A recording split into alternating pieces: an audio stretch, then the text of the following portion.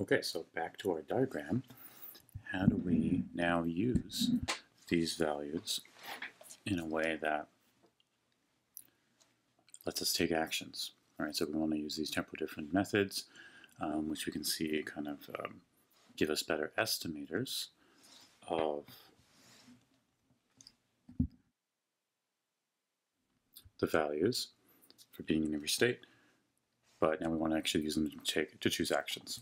So if we imagine the sequence of states and actions and rewards, and states and actions, rewards, and states and actions that we're taking. I'm saying that, repeating that for a reason. We get all the experience we're going to need to update our policy, to update our value function, sorry. But we want to get a policy out of that. So before we just were given a policy and we're evaluating it.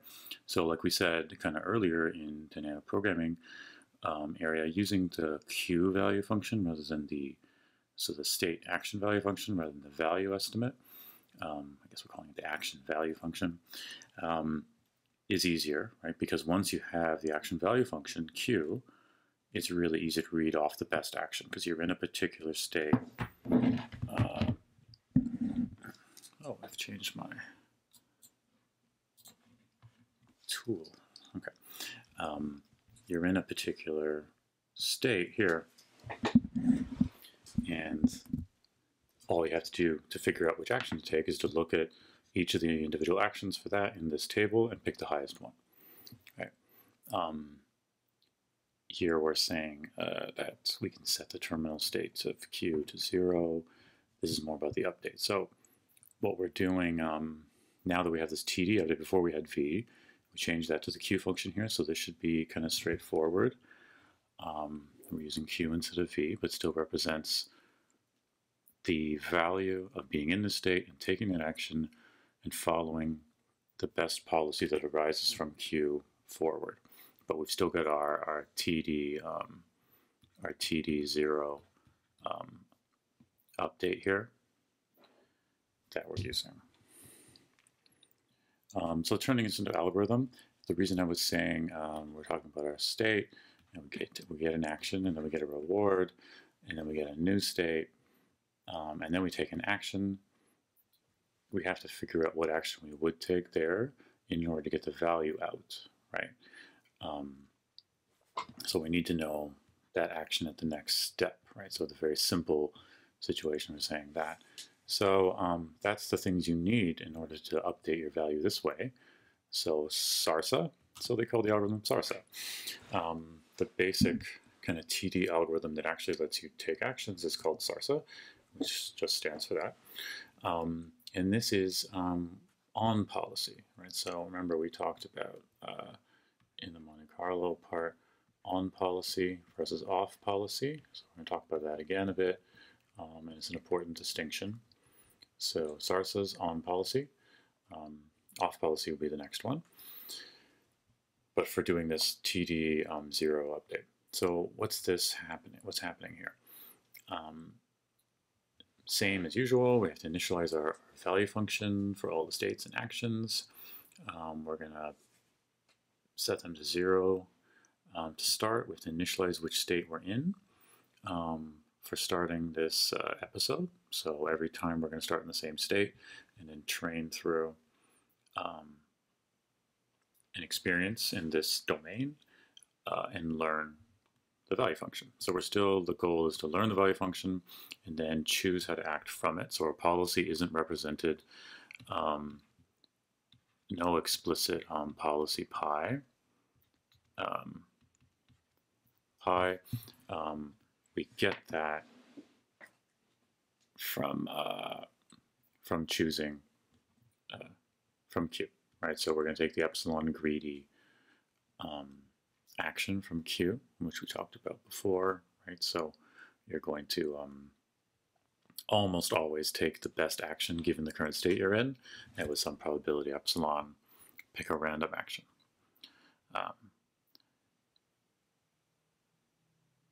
So for every step then, you take that action, you observe the R and the S, and now to complete the Sarsa, the last A, in order to query our estimate about the next step, right? We need to have our estimate of what the next step will be when it's Vs.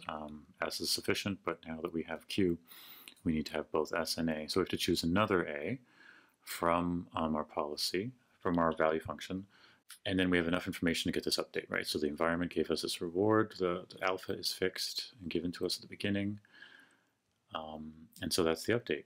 We're doing the TD0 update, just like we did before.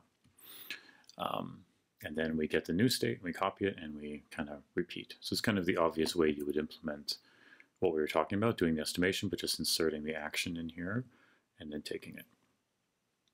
It's like, what else could you possibly do, you'd say.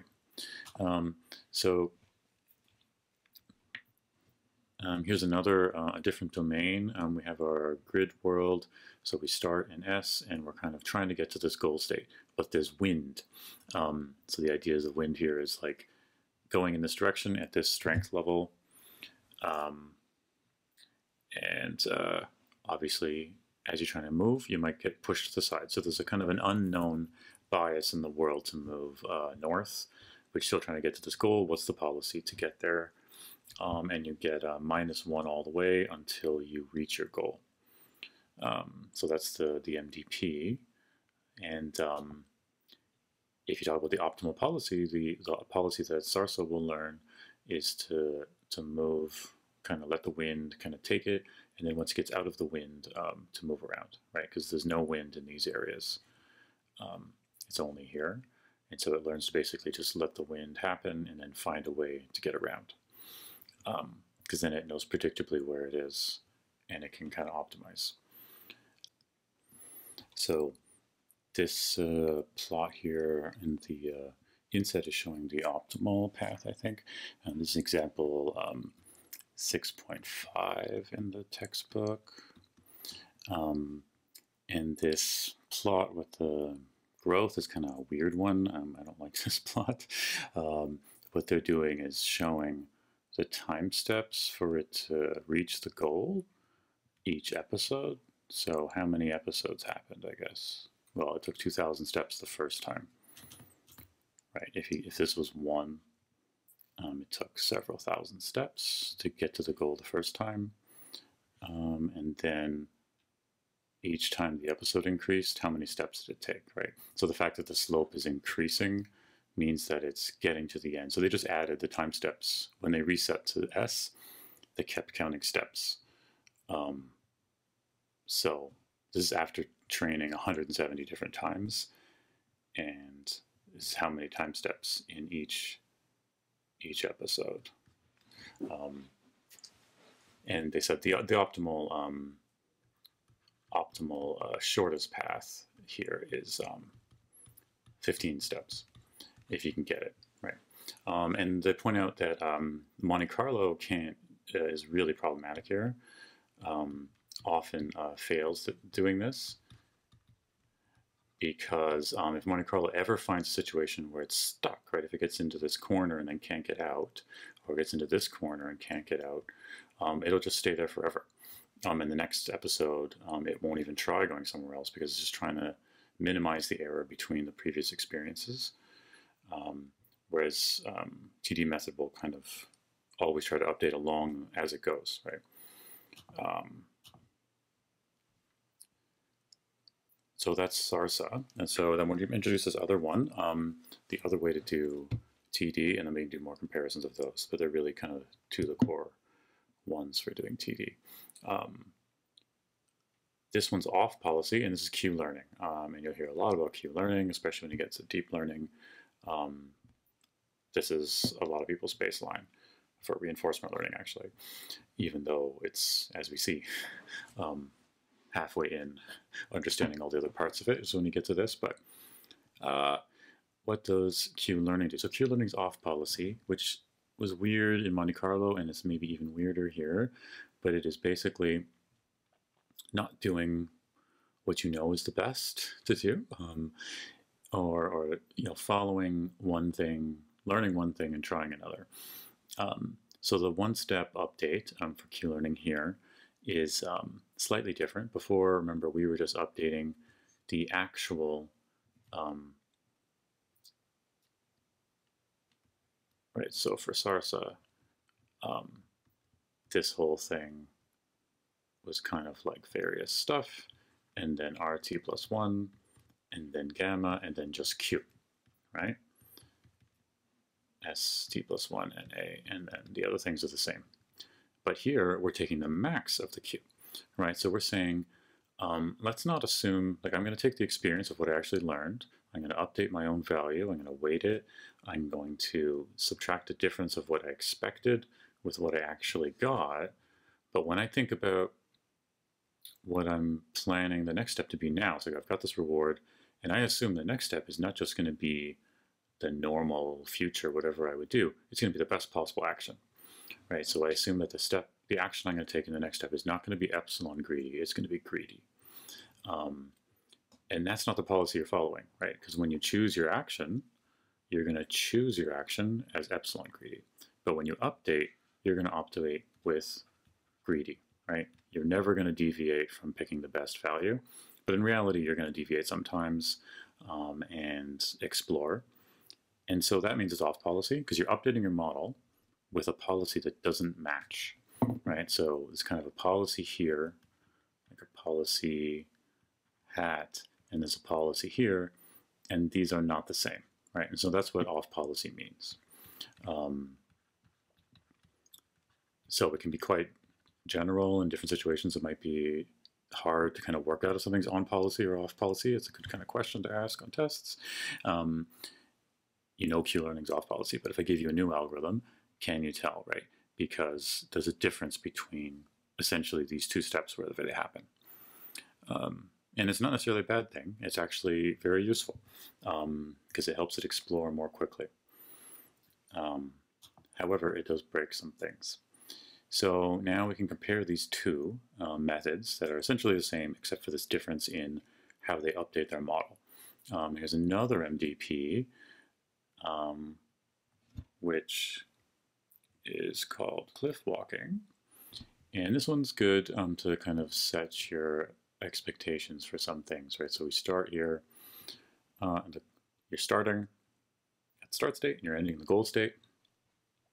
And the goal is to get there without falling off the cliff. I should have a picture of a cool cliff. An Irish cliff, like jumping, going 1,000 feet down into the ocean. And you definitely don't want to go off this way because then you get 0 or negative 100 for going off the cliff, right? All of these paths lead you off, and you get 0 if you don't go off the cliff, and you get -1 if you take too long. So it's a very unforgiving thing. You get to your destination, like, good for you, you get nothing, but at least you didn't die. So what we're showing here is there's a safe path, which is the way of safety, which will get you there, and you definitely won't accidentally fall off the cliff. And there's a shorter path, which is going to get you there quicker and lose less penalties, but has this risk that if you somehow don't always go deterministically that way, you might die. Right? So we've got these. Let's get rid of these. And in your own head, maybe look at these and try to guess which policy is picking which. Before you really work out what this graph means, you might be able to tell. Right, well, negative rewards are bad, right? So QLearning is getting a lower reward overall, where Sarsa is being safer.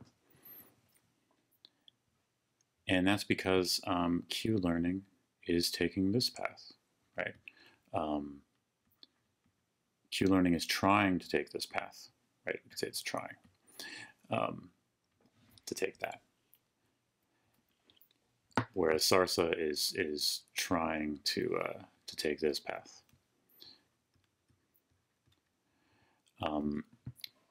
So why would that be? Right, because if we look at QLearning,